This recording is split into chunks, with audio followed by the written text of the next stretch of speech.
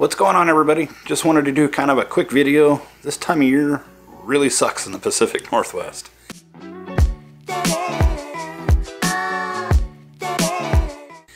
Between the constant heavy rain starting in January, February, the warmer temperatures, the humidity, grass going to seed, and just, it's been a bizarre year, bizarre spring. It's like we've skipped it. But some of you are starting to panic a little bit because you're seeing a multitude of things. You're seeing seed heads in the grass. As a result of those, the grass is kind of stimmy, and when you're mowing, it leaves like that white haze, like you have a dull blade.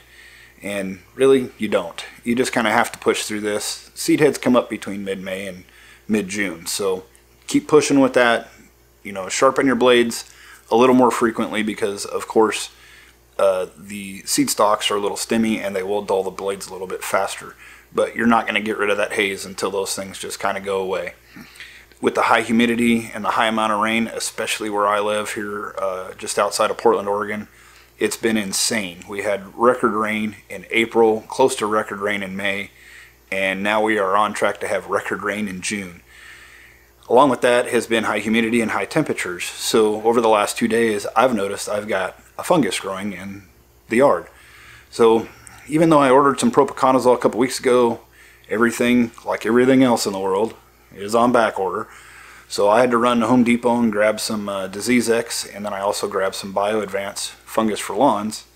Got both of those for one pretty big reason. The Disease X, the primary active ingredient is azoxystrobin. In the BioAdvanced product, the primary active ingredient is propiconazole. So since I failed at getting a preventative out, I'm now having to deal with a curative problem. So I decided to mix the two, and until the stuff that I ordered from Do My Own actually gets here, I'm just going to have to go with what I can get.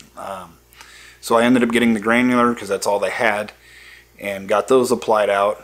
Now, I kind of did this in between showers and rainstorms. It's supposed to start raining here again any minute. So I'm going to let the rain just water it in, and hopefully it'll start to tackle this. Now, I'm not good with identifying different funguses, so I'm not even going to try.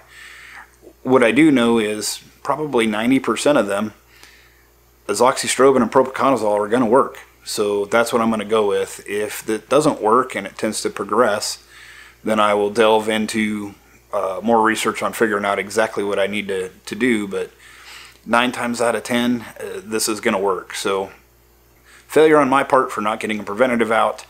Obviously, I'll stay up on it. Probably should have ordered some propiconazole back in the winter so that I'd have plenty on hand, but I didn't. So the other thing a lot of people are going to start seeing as a result of the high moisture and the warmer weather is mushrooms. Mushrooms in the lawn are not a bad thing, and there is no fungicide you can apply that's going to stop them or get rid of them. I don't know where that info comes from off the internet, but they're wrong. There's nothing on the market for that. They're harmless. They're a sign of organic matter breaking down in the soil, so it's actually a good thing. Now, I know they're ugly and they're unsightly, but you can kick them over, you can mow them, you can just ignore them. You know, they'll go away over time. But if you remember when I did the renovation in the front yard last spring, I brought in a compost and sand mix as kind of like a top dressing. And of course that compost has got organic material in it, right? So that's going to break down and mushrooms are going to grow. It is what it is. It's just one of those things. If you're really worried about like dogs or kids getting a hold of them, put some gloves on if you want and go out and pick them. Just get rid of them or kick them over and suck them up with the mower. But there's not much you're going to do about mushrooms. So it's kind of a combination of a lot of things. You got seed heads, you know, making things look kind of ugly at the moment, gives it that hazy look. You've got fungus growing, and you got mushrooms. It's just one of those weird transition things between spring and summer, and it is what it is. So anyway, just a quick video. Just kind of want to let you guys know, don't freak out. You'll get through it. You know, 4th of July is coming.